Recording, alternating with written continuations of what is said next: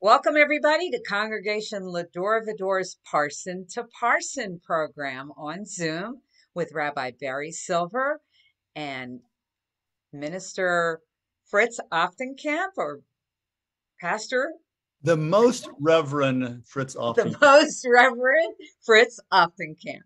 It is April 18th, 2022. Hi. And we wish you all well, and take it away, gentlemen. Thank you very much. Fritz, I don't know. I think you might be considered by some the least reverend. And I might be considered the least traditional.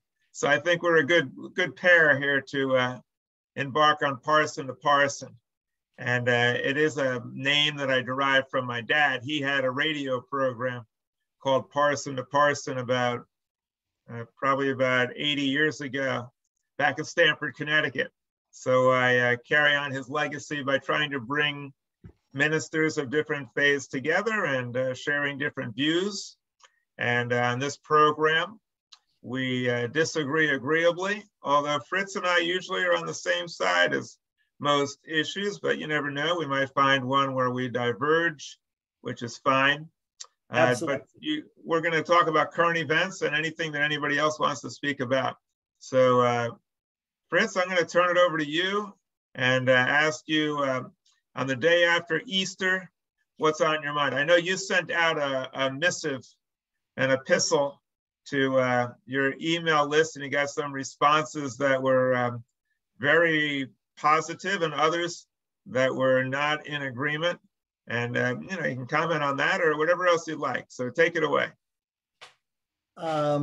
Yes, I do get some people that have different opinions of what I'm trying to do. The latest thing I can update you on is that I received a 2-page letter from the president of my seminary.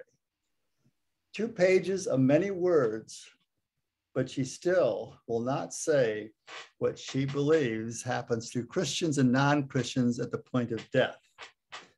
There's something about our theology that maybe we're at the point in time where adults are finally beginning to recognize the horrendous theology we have about non-Christians.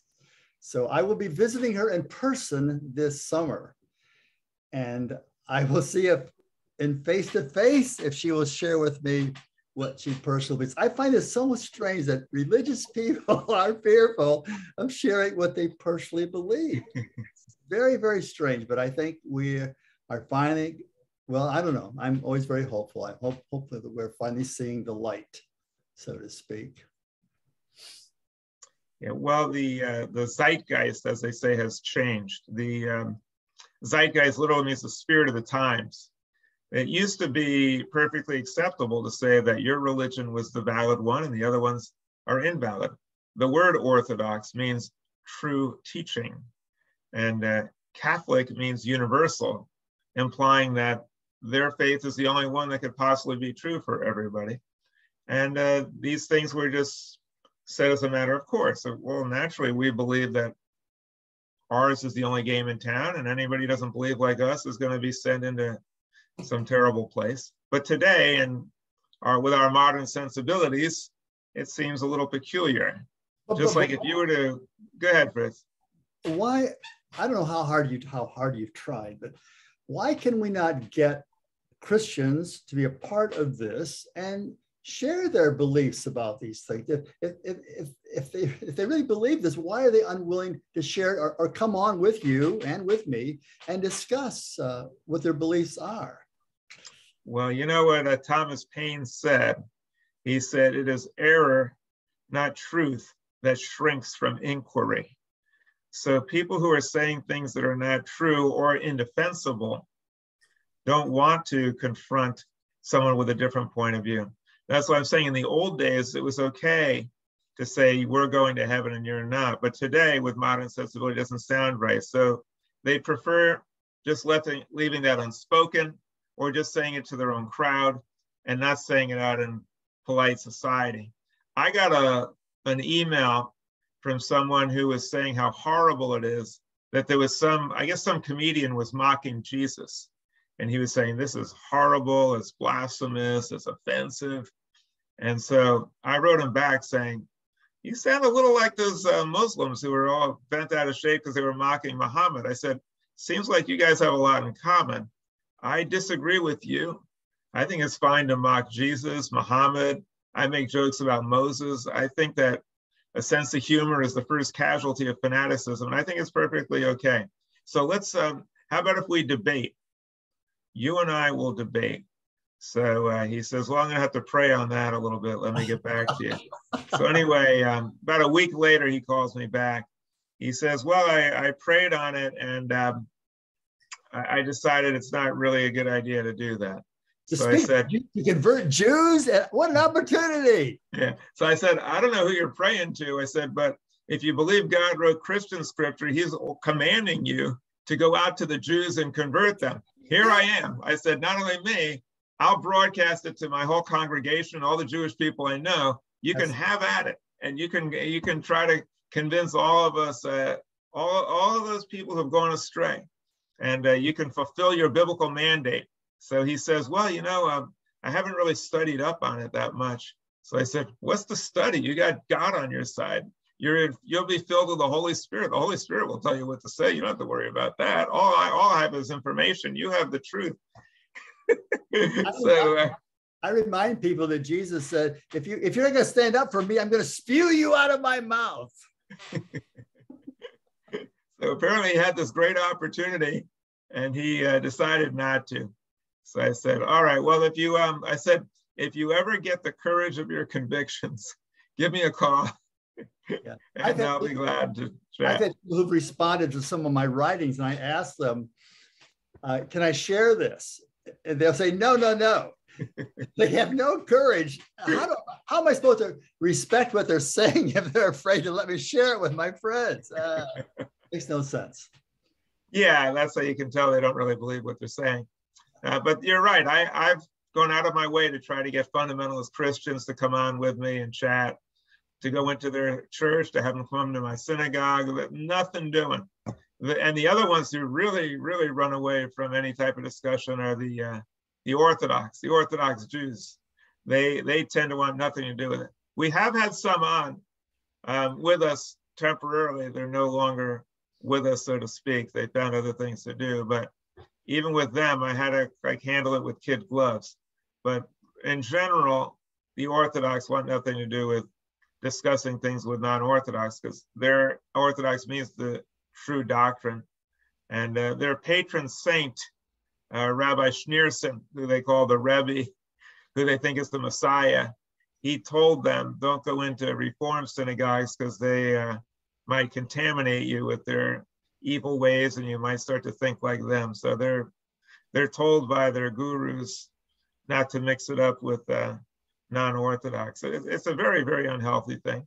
I'm criticized for putting Jesus down, which I rarely do. In fact, I stand up for Jesus and say, he told us what the greatest teaching was. I confirm that all the time. And this is what will unify Christianity with the world, if we will simply get in touch with what he said was the greatest teaching. That's true. I stand up for it.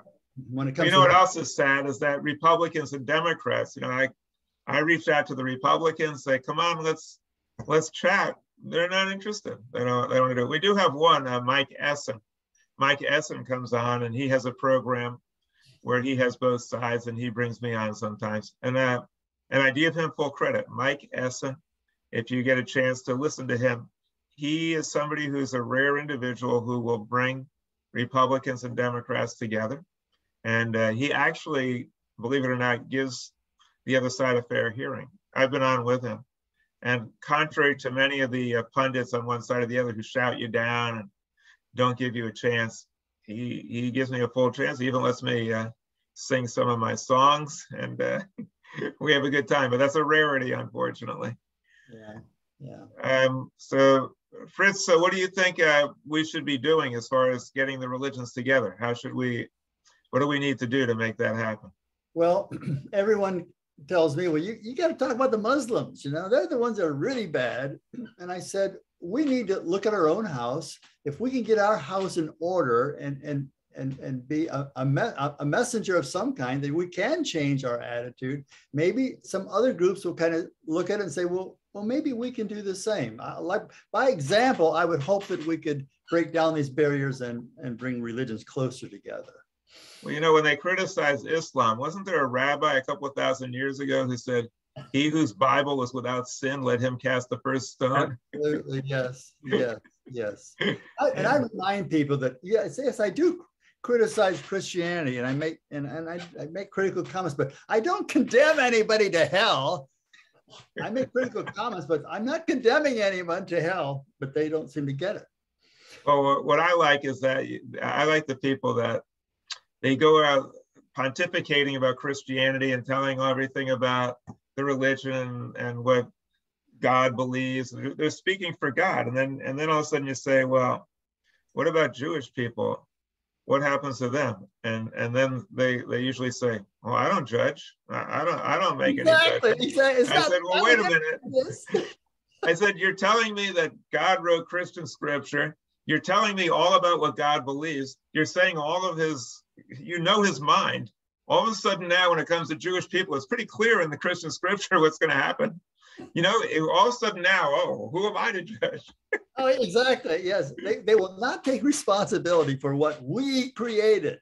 Well, the funny thing is, I'm not suggesting that they're judging. Obviously, they don't judge. God does, but they pass it off and just say, well, who am I to judge? And of course, you're nobody to judge. But you believe that God is going to judge. That's what you preach every day. And all of a sudden now it's like, whoa, who am I? I don't know what you're talking about. Like, it's kind of like Rick, like, what? There's gambling going on in the casino? I didn't know that. What are you talking about? It's really pretty funny. Are we letting other people join us here? Yeah. I guess so. Let's bring other people in. Harris, go ahead. Let's hear what you have to say. I don't know if you can see this. This is a book by Sid Roth. You ever hear of him? No. He's on TV. He's an evangelicist, or whatever you call him. Yeah. And he wrote this book about all these Jews that converted to become guys, Christians. Okay. So, and it's a very interesting story. These are all intelligent Jews, and now they're Christians. So I thought it was very, and I don't know why he sent me this book, but. What's the title of the book, Harris? What's that? What's the title? Can you hold it up a little bit? They thought for themselves. They thought for themselves. Okay. That's a great title. Sid Roth. Okay, well, if Sid Roth is listening, or if anybody knows this guy, tell him that he's invited anytime to come on here and convert all the heathen. We got some pretty intelligent people in our ranks, and he's welcome to debate with me, or to debate with Fritz, or to appear on Parson to Parson. We'll promote his book, and we'll see if he wants to help people think for themselves. And he's welcome to join us. So okay. Sid Roth has an open invitation to join it. It sounds to me like he's got a Jewish name, so I wouldn't be surprised if he was born Jewish. No, he was born into an Orthodox family. Well, there you go. And then he left the fold. Okay. I got your name, and I'm going to see if I can get it on Kindle. Okay, maybe you can send him a personal invitation. I'll do a review. Yes. So how did you get the book, Harris? He mailed it to me. That's Do you weird. know him personally? No, never. No, but I see him on television all the time because I watch Christian television, because quite a few Jews are on, and they have rabbis on that converted. They have Jews for Jesus and whatever. You can make a lot of money on TV. Absolutely, but you must have left your name or something with them, right? Maybe you responded to something. No, I never left my name, but they found me. So anyway, Sid Roth is very famous. Well, I appreciate your sharing that with us, because we'd love to have him on and exchange views with him. Harris, it's amazing what people can find out about you. Nothing is hidden anymore. Well, I went on the web and I put down how anti-Semitism started. Okay. And it started in Germany, and Luther. What's his first name? Martin Luther. What was his first name? Yeah, Martin Luther. Yeah, was his first. That was Hitler's hero.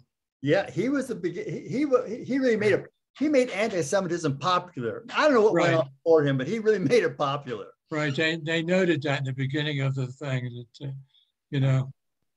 Yeah, he was a big hero of Hitler. Hitler chose Luther's birthday to launch Kristallnacht, which was the beginning and the end for the Jews. He thought that Martin Luther would definitely appreciate having the Holocaust begin with his birthday. And he is a big fan of Martin Luther. Well, actually, Martin Luther wrote I believe it was a book called The Jews and Their Lies. And in the book, he recommends what treatment should be meted out towards the Jews. And many of those suggestions were adopted in toto by Hitler, thinking that, well, if the founder of Lutheranism and Protestantism, if he would approve of this and I'm just following his ways, then certainly the Christians will go along with this because I'm just doing what he suggested. And he was correct on that. And I think I might have mentioned before, the Catholic Church never excommunicated any Nazi except for Goebbels, because Goebbels married a Protestant. And that was the only Nazi that the Catholic Church chose to excommunicate. Yeah, it's quite extraordinary, the support that they got. And the first government to recognize the authority of Hitler and his regime, the Nazi regime, was the Vatican. And then once the Vatican accepted him, a whole bunch of other countries then came forward. And if they hadn't done that, you never know what might have happened in history. And the nations that were the most barbaric and anti-Semitic and collaborated with the Nazis were Catholic nations and nations dominated by the church, including, by the way, Ukraine, which was very much dominated by the Russian Orthodox Church and enthusiastically participated in the murders of Babi Yar. When there weren't enough Nazis to take care of it, they recruited local Ukrainians. Ukrainians joined the Nazis in the Second World War. Yeah, they were enthusiastic, but not just joining the Nazis, but they enthusiastically participated in murdering Jews in the Holocaust. And is this where Putin gets this idea of cleansing the Nazis from Ukraine? Yeah, absolutely. Well, yes, I think so. Well, what we don't realize is that there's a lot going on historically behind the scenes that we don't know about. Like in, I believe it was 969, this guy, Prince Vladimir, converted to Christianity. And he took the Greek Orthodox Church, converted to it, and then moved it up into his realm. And the first thing he did, he went into Kiev and he converted all the people there. And then he converted the Russians. It was all one at that time, Russia, Kiev, it was all one domain. And he converted them to Christianity and they became one whole. And that's why Putin, looking back historically and with the support of the Russian Orthodox Church, is saying, hey, we're all one here, you know, we're all one people, and these Ukrainians are artificially dividing up our people. And it is true also, I've read this, I haven't checked it out, but apparently Zelensky, what I read was he made common cause with some former Nazis, neo-Nazis, ex-Nazis, in order to gain support to become the president. And they also said that he wore, to get their support, an Iron Cross, which was like a Nazi insignia, in order to gain their support.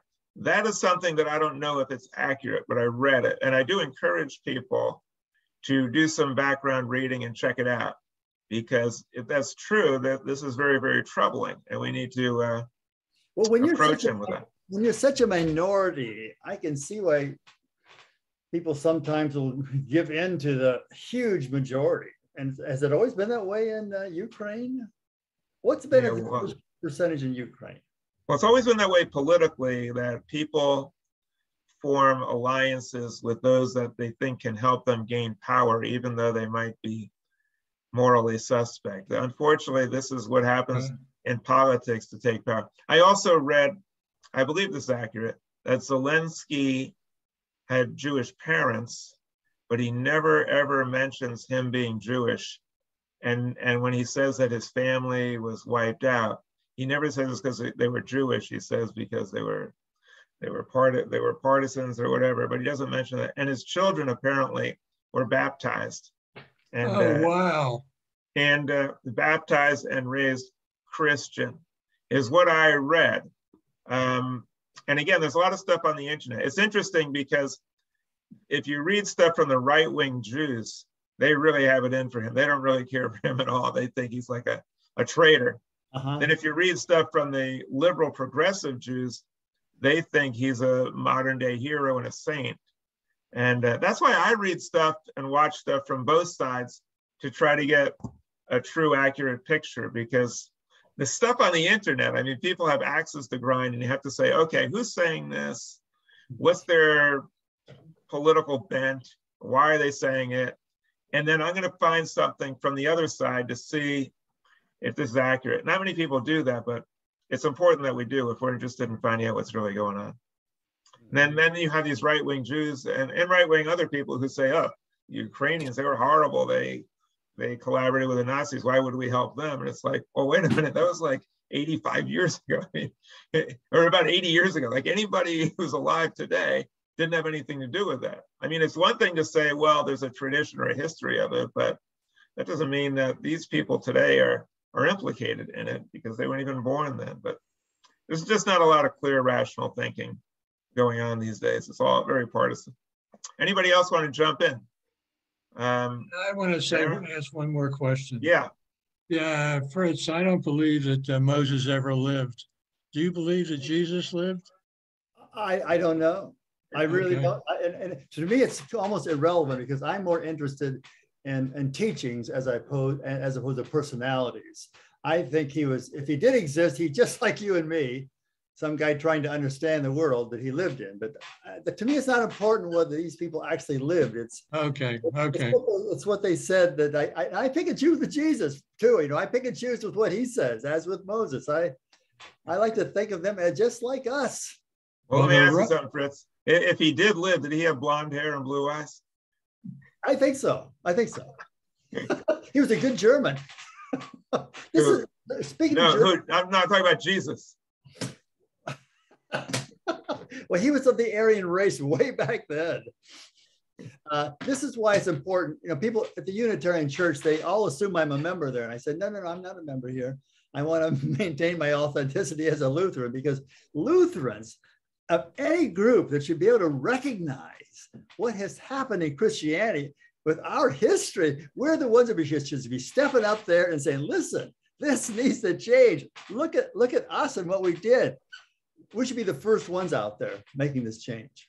Yeah, most religions don't do that. Yeah, Martin Luther definitely was Germanic, but Jesus definitely did not have blonde hair and blue eyes. If he did live, he would look probably kind of like a modern day Israeli or an Arab. Kind of like you, perhaps like you, Barry.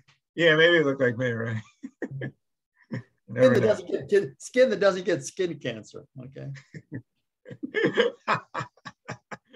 Fritz and I had a conversation today because he was telling me that he used to hang out in the sun all the time, and he's got skin cancer that they're peeling off of him. So I said, yeah, with yours, he said, with my complexion, I have to be kind of careful. I said, yeah, I can go out in the sun. It doesn't affect me so much. Fine.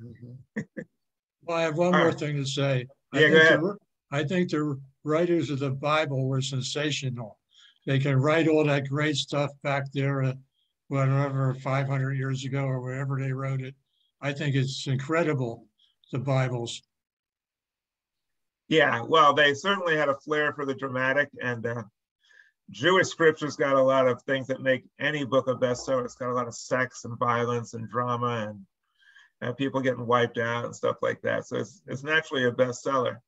And Christian scripture, it's a little more passive, but it does offer heaven and hell. And so people are interested in that. And Armageddon's a great book. If you read the book of Revelations, that's got a lot of... we love that book. We love that book. Yeah, a lot of excitement. Yeah, I went into a church the other day and they said, hey, you came a little late. We were just reading about Revelations. I said, oh, I'm kind of glad I missed that. I don't really feel like getting to the part where I'm getting sent down to hell. So he said, oh, we wouldn't send you to hell. No. Of course not. Absolutely not. But yeah, Revelation's a very exciting book. Anybody else want to share some thoughts with us? So do you want to talk about the new Supreme Court judge, or more about Ukraine and where you think that's going? And Yeah, good idea. Thanks for prompting us. Go ahead, Fritz. What do you think? I love her. I was dismayed to see it brought out a lot of ugly stuff in some people, but I love this lady. Yeah, there was a lot of negativity and ill will towards her, but you know, I'm glad that she's on the Supreme Court. I think she's really smart. I think she's got good qualifications. I agree. And I think it's about time that we had an African-American woman on the Supreme Court, but I was less than thrilled with her responses to some of the questions. Like, they would ask questions and she wouldn't answer them. Like, did your organization do this, or were you sponsoring these books or something like that? There's, well, I don't remember, I don't know. You know, they're asking her about critical race theory. It's like, well, I don't know, I never heard of it or something. It's like, come on, you're running for the Supreme Court. You must have dealt with it. You must have some opinion on it. But she didn't say anything because I guess she's playing politics, doesn't want to get derailed. It's funny, like they ask these people who are running for president, oh, what do you think about abortion? Oh, gee, I know. I don't know. I never really thought about that before. Like, come on, everybody and their sister has an opinion on abortion. You never thought about it? And it's like, I'm thinking, you know, if you've never thought about abortion, you have no business running for president. Like, where have you been, in a cave? You know, you're not talking about critical race theory. You're not thinking about Black Lives Matter. They asked her a bunch of questions, and it's like she kind of dodged them or didn't really answer them. I realized how close this vote could be. Yeah. Yeah, I know. She was doing what she had to do. It can't be more honest. You are so right about that. It is a shame they cannot share how they feel. Yeah. Well, it's like we were talking about before, Fritz. You know, we ask somebody, what do you think? And they don't want to tell you. You know, that's what the world's coming to. I want a candidate for Supreme Court who's going to just say, this is what I think, you know, or sometimes they can't say it because it's going to be a question that's going to come before them, but there's very little honesty. Then on MSNBC, they're just gushing with praise, like, oh, she's the greatest thing in the world. They would never mention, like, hey, you forgot to answer like 4 or 5 questions. And then you got Cory Booker, who's like, he was like so overflowing with enthusiasm. You look like my mother. You're like my mother. And it's like, okay, well, maybe that's why these people voted against her, because she didn't look like their mother. So what does that mean? That all the white people should vote for a white woman because they look like their mother? And the black, I mean, it's one thing to say it's about time to put a black woman on the Supreme Court, but there's another to just go overboard and say, like, this is the main reason why I want her on the court. It's too much identity politics. Not only do I think it's kind of offensive, I think it's definitely hurting the Democratic Party. I think the Democratic Party is turning off a lot of people with this identity politics. Like, if you're black, you can do no wrong, you know, like, and if you're a white male, like, who needs you? It's too much. It's like the pendulum with them is swinging too much the other way. And the prime example of that is Black Lives Matter, a group that's steeped in anti-Semitism, violence against police, has anti-Israel stuff in their charter. And they're just like the cat's meow, and nobody can criticize them. When I have in the past, I've been lambasted by diehard liberals, like, how dare you say something bad about them? It's like, well, can I just say what's true? They don't tell me I'm wrong. That's the funny thing. They don't say, no, you're wrong. They don't equate Israel with apartheid and with genocide. They don't do that. They don't tell me I'm wrong. It's like, well, why are you bringing that up? We don't want to hear it. It's silly. It's clear, especially with this recent shooting, it's clear that there's a problem with the police and the Black community. It's clear. And it's also clear that to many police officers, too many, Black lives don't mean much. But what's also clear is that Black Lives Matter is not the right organization to bring this movement forward and to lead the movement. They are not the right group. And many, many people in the Black community want nothing to do with them because they recognize that. But in the white and like the liberal circles and MSNBC, you can't say anything bad about these people at all. Mm-hmm. Let's say, what about Fritz had something. Fritz had a comment before. Go He ahead, wanted Fritz. to share. At some point, we've got to move beyond this identity stuff that goes on. Maybe once this lady's on the Supreme Court, maybe we could start getting back to just getting someone that's good, period, whether black or white. But for some reason, we're still stuck in this trying to equalize things, and we feel like we've got to identify with a certain group in order to make that happen. But we got to get beyond that somehow.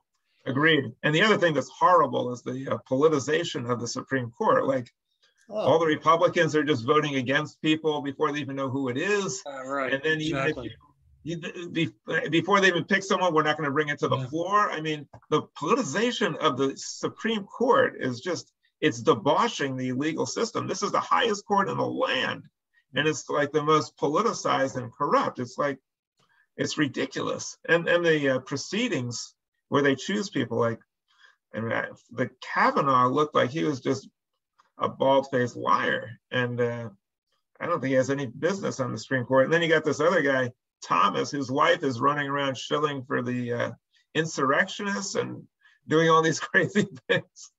and he's there voting that Trump shouldn't have to produce records that would shed light on this because his wife is implicated. I mean, how clear-cut a conflict do you have to be before the guy just says, hey, this isn't right? I mean, they're the court of last resort, so they pretty much do what they want. But somebody should have blasted him by now and said, you have no business voting on this. You have no business sitting on the Supreme Court. Like, if you don't have the discretion and the judgment to know that what you're doing is wrong, how could you possibly rule on anything? Your whole system of what's right and wrong is severely compromised. The guy has no business being on the court. Going back to Ukraine, Barry, can you think of any similarities between our civil war and what's going on between Russia and Ukraine? No, I don't. Relatives, anything that...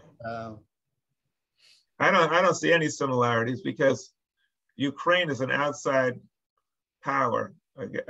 I understand what you're saying, like the Russian, Ukrainian people seem to be kind of like homogenous for a while, but what you have is you have a madman, a brutal, vicious dictator who just wants power for himself, who murders his enemies. And I think it's the antithesis really of the Civil War. And it's interesting also, you know, the Civil War with Robert. We saw the other one as. What's that? We each saw the other side as out of touch with reality. Well, that's true. I mean, the two sides are strongly at odds with each other and fighting with a completely different. They have a completely different mindset. That's true. That's true of most wars where they vilify the other. Once our country observed that, we realized that we can't settle differences between the states with a war. Do you think that could ever happen with Russia and Ukraine? That we've seen here that this method of solving, because it may go on for a long time, that this method of solving problems is not going to work, and we got to find some other way of these two countries getting along. Well, you know what's interesting, Fritz, is that it actually did work in a way. I mean, it was settled on the battlefield. The North didn't prove that they were right or that they had the better argument by the Civil War. The Civil War only proved that they were more powerful and they succeeded. Now, we also believe, most of us, that they were also right, but that had nothing to do with why they won. They won because of superior military force. But here's what's very interesting, is that when the war was over, there was the actual terms of surrender were written up by a Native American, a guy named Eli Parker, who worked for Grant, for General Grant. He actually wrote it up, and he appeared at the signing in Appomattox. And Robert E. Lee noticed him because he was like the only one with dark skin. He was a Native American. He was like I think he had a American mother, a Native American father, or something like that. And he said to the guy, he says, hey, at least we have a real American here. And according to legend, Eli Parker said, we're all Americans. And then what happened was Robert E. Lee asked Grant, he said, look, I'm willing to surrender, but I want to be able to surrender with dignity. I want my people, I want all the people that fought to be able to take a mule home with them and to be able to have enough to be able to start, have a job or to plant their crops or something like that. And I don't want them humiliated. And Grant said, absolutely.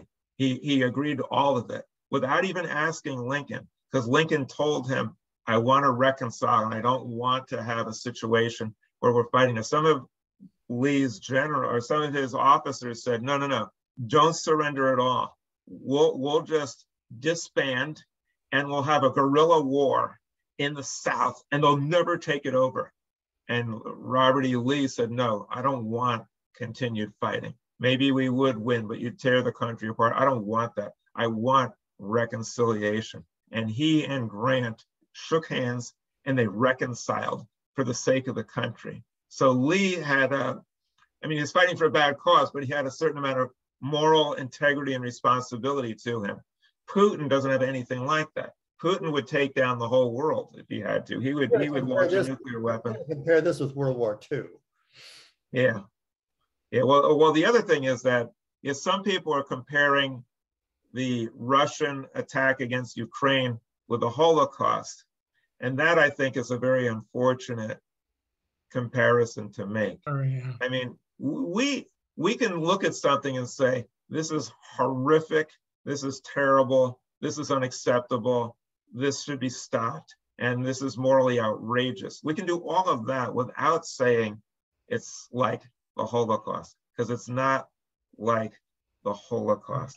And the people of Ukraine are being helped by the very people who conspired with the Nazis, Poland and Hungary and these other countries. These countries are coming forward and helping and taking in refugees, and like the whole world is united behind the people of Ukraine. The Holocaust was night and day different. There, the world turned a blind eye, or many people collaborated. And Hitler wasn't trying to change the Jewish people's ideology. He wasn't trying to get them to think like we're all one people. He was just out to murder them and annihilate them. So the comparison really doesn't accurately portray what was going on in the Holocaust. It's pretty grisly. It was different. But that doesn't mean that, oh, well, it's not the Holocaust, I guess we don't have to worry about it. It's like, I believe on Ukraine that this is ghastly, grisly, gruesome, grotesque, gratuitous violence, and that the world community should stand up and do a lot more than just watch. And I think that it's morally repugnant that anyone would buy one dime's worth of oil from Putin. There should be 100% absolute boycott of every product, especially coming out of Europe. And we should do what we did during World War II, when we rationed gas, rationed oil, rationed rubber, rationed food, and sent stuff over to people in need. We should, instead of saying, oh, well, we're dependent on Russian oil, we should say, let's all make sacrifices like the greatest generation. Let's ration our use of oil and gas and fossil fuels and find some other source and sacrifice and get by with less, but we're not buying another drop of oil from Russia. That's what I think the world should do, and it's outrageous morally that we're not doing that. The more life pleasures we have, the more difficult it is for us to give up and sacrifice like they did in World War II. I wonder, that's interesting what you just said about how many of us would be willing to do that. We've been so comforted with wonderful things that for us to do something like that, I'd be curious as to how that would work. Well, here's the other thing, Fritz. Like, has our president ever suggested that we do that? Has No. Biden ever said, hey guys, No, let's make sacrifices? No, not at all. He would You know why? He's not. That's not. Could you imagine Roosevelt saying, hey, you know what? Don't worry about it. Just keep living a life of luxury. You know, just use. Don't worry about it. We don't have to make sacrifices. We'll let them in Europe deal with all that. Remember, we've got a bunch of people in this country who don't necessarily support Ukraine. They talk about the ugly stuff that's going on in their government and just a way of somehow avoiding any responsibility for what's going on. Well, we also have a bunch of people who vilify Biden and anything he does. You can't speak the truth and just say normal things without somebody coming after you. Like if he said, hey guys, we have to sacrifice, they'd be attacking him. Look at this guy. He's making us go without oil, without gas. He's telling us to sacrifice. He's hurting the American people. He's destroying our economy. Like whatever he says, they're going to make him look like a buffoon. But I think he should exercise real leadership and tell the American people, let's sacrifice and let's boycott and isolate Russia and ask Europe to do that. That's what leaders do. But there's a dearth of real leadership in the world today, except for the bad guys. The bad guys, they have their strong men. And the good guys, we have our weak men. Anybody else want to share some thoughts with us about these things? Go ahead, Harris. Well, when I played tennis and I missed a shot, I would always say Jesus Christ. And then most of the tennis guys have dropped out. And when I'm in a tennis center, I see a guy with Villanova University, which is a Catholic university. And I said, are you still Catholic? And he started laughing. So what's going on today is everybody is dropping out of religion today. And in 100 years, what's going to happen? Maybe we'll have 20% in religion or what? Everybody's dropping out. Yeah, you know, one of the biggest categories of Jews today is spiritual but not religious. You ask young people, are you Jewish? Well, I'm spiritual but not religious. It's like, they don't want to be associated with religion. Right. Like, what has happened? What's going on? Or they'll say I'm a gastronomic Jew, right? Gastronomic Jew, not a religious Jew. I'm gastronomic. I eat my matzo ball soup and chopped liver. Right. They asked Mark Cuban if he was Jewish, and he says, I'm not a practicing Jew. Right. And that's like a badge of honor. Right. So, and especially the Catholics are dropping out, you know, and everybody's dropping out. Well, let me just offer a thought on that. It's like, it's a badge of honor to say I'm not religious, because to most people, religious means you're doing crazy things, irrational things, meaningless, trivial rituals that don't mean anything.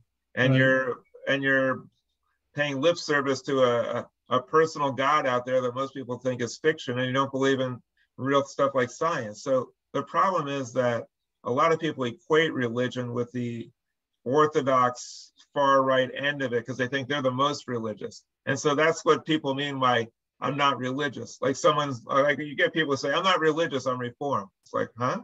It's like, I thought that was religious. But to them, the more right wing you are. And so a lot of people don't want to be associated with them. And that's why it's so critically important that we offer an alternative, and we offer it loud and clear and say, hey guys, you know what? Let me tell you what religious means. Religious means you care about the planet. Religious means you're trying to bring people together. Religious means that you value and respect life. Religious means that you cherish every day. That's what we need to send as a message. That's what religious means, because most people don't think of in terms of, oh, he's religious. Like a lot of people say, I'm not religious. And I ask them some questions and I say, no, actually, you're very religious. You're just not traditional, but you're religious. So that's why what we do at L'Dor Va-Dor is to offer people a different understanding of what it means to be religious, which comes from the same root as ligament, meaning to join together. It means people joining together to make this world a better place and to recognize our kinship. And organizations can do powerful things. Yeah, absolutely. I mean, if you say, well, I'm just doing my own thing, like, don't you care about making the world a better place? Yeah, I do that on my own. It's like, yeah, how's that working for you? You know, like one person on their own. How does that work? You know why a laser is so powerful? It takes all the photons and it channels them all in the same direction. And when they're all moving in the same direction, they could send a beam right up to the moon, or they could cure cancer. But when they're all diverse and diffuse, then they're not quite as powerful anymore. And fighting each other. Yeah, they're fighting each other, right? So we need to join together. It's like a Seder I did. Somebody said, oh, you didn't do all the traditions. What's the matter? It wasn't a real Seder. And it's like, well, you know, we have like 350 people here. So they all have different ways of doing things. Well, you didn't do it the right way. You didn't do it with all the traditions. They said, do you know what the word Seder means? You know, they're from Israel. You know what Seder means? I said, yeah, it means order. So they said, well, you got to have a certain order. I said, yeah. I said, do you know what evolution means? Do you know what rational thinking means? It means you adapt and you change. And then I said, do you know what sinat chinam means? Sinat chinam means gratuitous hatred.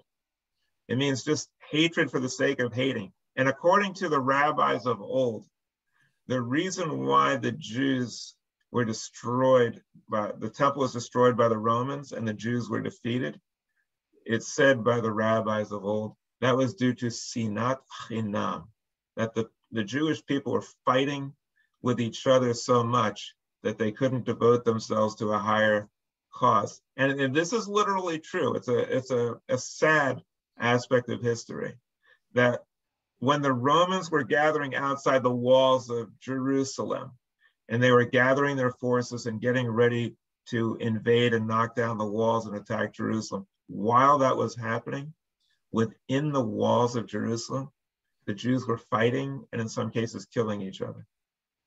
So that by the time the Romans got there, it was easy pickings. Imagine just how insane that is, how crazy that is. I wonder if that will ever happen to Ukraine, where the people start turning on each other because of things going so poorly, or will they be able to maintain this solidarity that they presently seem to I think that they're on the right path. I think they're going to maintain solidarity because they're doing well. That solidarity is working. They're beating Russia. I think they're going to stay united. It's also true that in America, the Native Americans, when the West and the white people were just decimating them, they also were fighting each other and making alliances, some with the whites and some against them, and fighting each other. That if they could see history and they could see the big picture and they could see what was going to happen to them, that their whole culture would be erased. They would have a different perspective. We need to take a broader view and look at the big picture and see where we're going as a species. Anybody else want to share some thoughts? We covered Ukraine, Putin. Yeah, go ahead, Sharon. So this Friday is Earth Day, and wanted to know what we're doing to help the planet. as a Celebrate group. the birthday of the Earth. Yes, well, of course, at L'Dor Va-Dor, we'll be tying in protection of the planet with our Jewish Shabbat celebration. So we'll certainly be talking about that and urging people to get involved and take action. This protecting the planet is, in my opinion, the #1 religious issue of our time. Absolutely the #1, yes. Yeah. So that's what we'll be doing. If you want to hear that message, join us. We got a lot of good things going on at L'Dor Va-Dor. If you know of any people who want to debate with us, conservative Christians, Orthodox Jews, Republicans, tell them they're welcome to join us and we'll give them a fair hearing. We're also going to have our really cool and fun celebration of life for my mom on May 1 at 10 o'clock. And everybody's welcome to join us. It's going to be at Beth Israel out on Jog and Woolbright. But if you can't get out there, no worries. We're going to have it out by Zoom. So you'll be able to join in by Zoom. And we got some really good entertainment, some inspiring words, and everybody's welcome to try to carry on her legacy. So I'll just share with you that my mom often said, if you ask, like, hey, how you doing? She'd go, terrific, but I'll get better. So and that's the approach that we're going to use. Like, how was your mom's life? Her life was terrific, but she can make the world better if we can adopt her attitude and try to continue that in us. We can help carry on her legacy and make the world better by learning from her ways. So you're all welcome to join with us. And I think we'll close it out unless anybody has anything else to say. Go ahead, Harris. You want to sing a song or something? No, I want everybody to go on the web and hit Sid Roth and see what comes up. I will. All right. I also want you to hit Rabbi Schneider.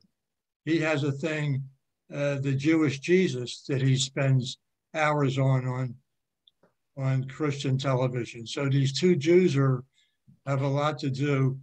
Rabbi Schneider and Sid Roth. Got it. Look them up on the web, and it'll blow your mind how much you're going to read about them. Harris, thank you so much. And we'll try to get both of them. Maybe one or both will join with us in discussion. But thank you so much. That sounds like very, very interesting reading. Yes. And we will definitely do that. Thank you. Okay. And thank everybody. I thank everybody for joining with us. Pastor Fritz Aufdencamp, I thank you also. And if you regain access to your ukulele room, then maybe next time you can play a little song for us and entertain us. But thank you for entertaining us with your wit and your wisdom. It's always a pleasure being with you on Parson to Parson. Thank you, Sharon, for making all of this possible and for your beautiful Passover background. And thank you, everybody, for joining with us and watching Parson to Parson. Shalom. Good night. Chag Sameach.